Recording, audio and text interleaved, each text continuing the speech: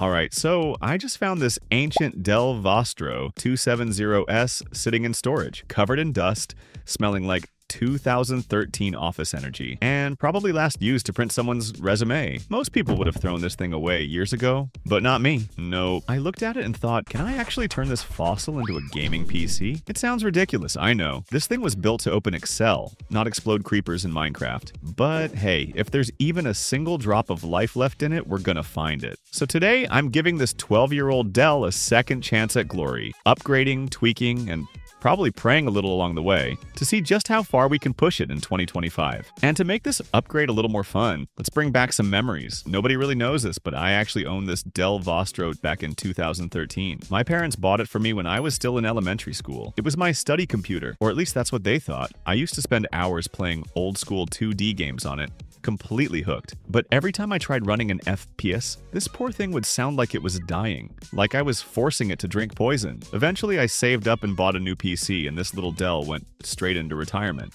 But now, years later, I need a machine to test out some modern games, and you guys need a good video to watch.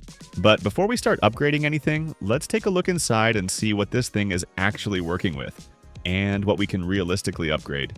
So we've got a single 8GB stick of DDR3 RAM, and thankfully, there's still one empty slot next to it for an easy upgrade. Oh, and check this out. A Wi-Fi card. That was actually a pretty cool feature. 12 years ago. And here's the part I've been waiting for. The PCIe slot. Yep, that's the one the heart of any gaming upgrade. The only problem? Space. There's barely enough room in here to fit a proper GPU, and that's going to make this whole thing interesting. Oh, and the power supply? Only 220 watts.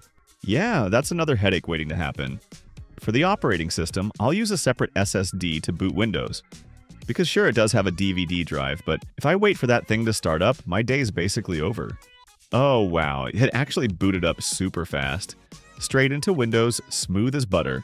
Like it's been waiting years for its big comeback moment. Inside, this thing's rocking an Intel i3-2130, a dual-core, 4-thread CPU from the old Sandy Bridge era.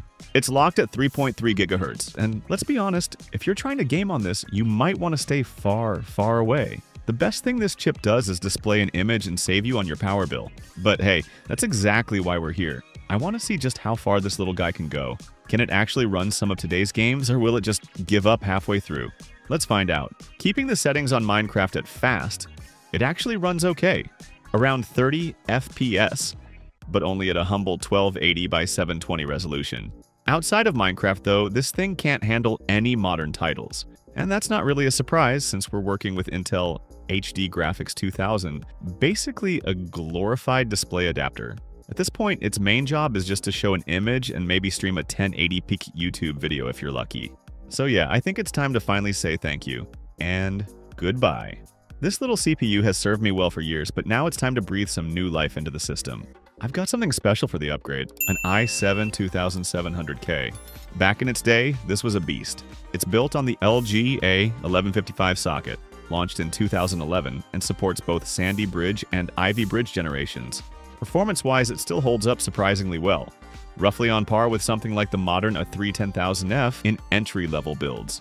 We're talking 4 cores, 8 threads, base clock 3.5 GHz, turbo up to 3.9, and yes, it can be overclocked. Unfortunately, this motherboard doesn't have the right chipset for that, and the 220-watt PSU definitely isn't helping. So after swapping in the new CPU, I jumped back into Minecraft, and honestly, performance didn't change that much. We're talking maybe a 10 to 15 FPS boost, which is nice, but not exactly game-changing. The CPU clearly isn't maxed out yet, and I'm pretty sure I know why. It's that single RAM stick holding everything back. So I popped in another 8GB stick, running dual channel, and the results actually surprised me. FPS jumped another 10 to 15 frames, now hovering around 50 FPS on average. That's finally playable, at least if you're not too picky about fancy graphics. Still, we've hit a wall. Like, this setup just can't handle modern games without a dedicated GPU. So yeah, it's time to give this little Dell Vostro some real firepower. Let's add a graphics card and see what it can really do. Unfortunately, I don't exactly have the budget for one of those high-end, low-profile GPUs, the kind that costs more than the PC itself. So for now, I'm sticking with my trusty GT 1030 2GB. It's small, it's simple, and honestly it fits perfectly. Just plug it in and boom, we're good to go. Back to Minecraft.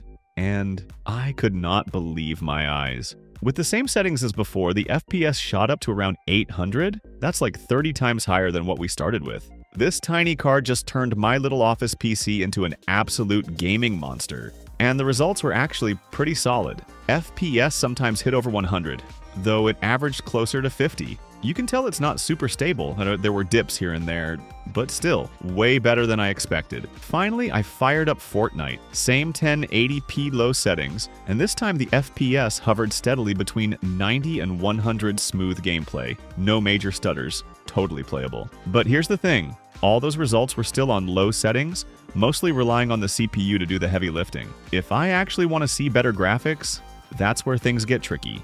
This tiny case only fits low-profile GPUs, and that's a huge limitation. So, I came up with a crazy idea. What if I just cut the case open? Yeah, you heard that right. I'm going to cut off part of the chassis so I can fit a full-size GPU inside.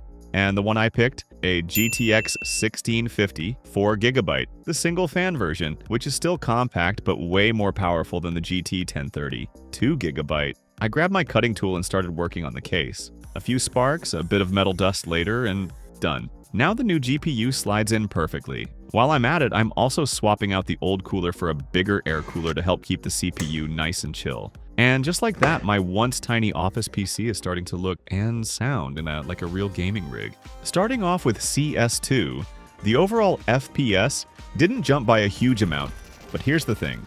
The average FPS and 1% lows improved a lot. That means the gameplay feels way smoother now, with fewer dips and stutters. Definitely a noticeable upgrade in how consistent it runs.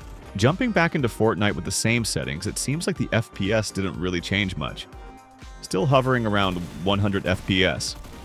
Looks like the CPU's the real bottleneck here, doing most of the heavy lifting while the GPU's just chilling. That said, there's still plenty of headroom. You could totally crank the settings up a bit and still get smooth gameplay. In Minecraft, the FPS got a nice little boost.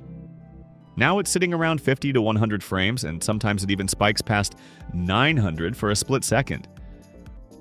But keep in mind, that's only with 2 render chunks, so we're barely scratching the surface here. Let's push it a bit further and see what this thing can really handle. Next up, Minecraft with shaders at 1080p, and honestly, it's looking really solid. FPS stays around 50 to 60 frames per second, and the map loads insanely fast. The whole session runs stable. No stutters, no lag spikes.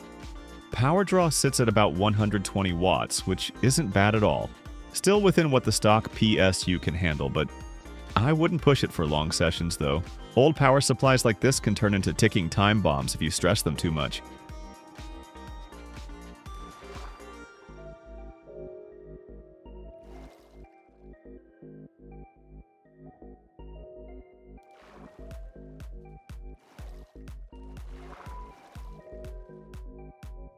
After all the upgrades, this little Dell Vostro 270S has completely surprised me. From a forgotten office PC that could barely open Minecraft, it's now pulling hundreds of FPS and even handling modern games like CS2 or Fortnite decently. Sure, it's not a powerhouse, but for a 12-year-old machine running on budget parts, this is seriously impressive. It's proof that with a bit of patience, creativity, and maybe a few power tools, you can breathe new life into almost any old PC. If you enjoyed this project, don't forget to leave a like, subscribe, and I'll see you in the next one.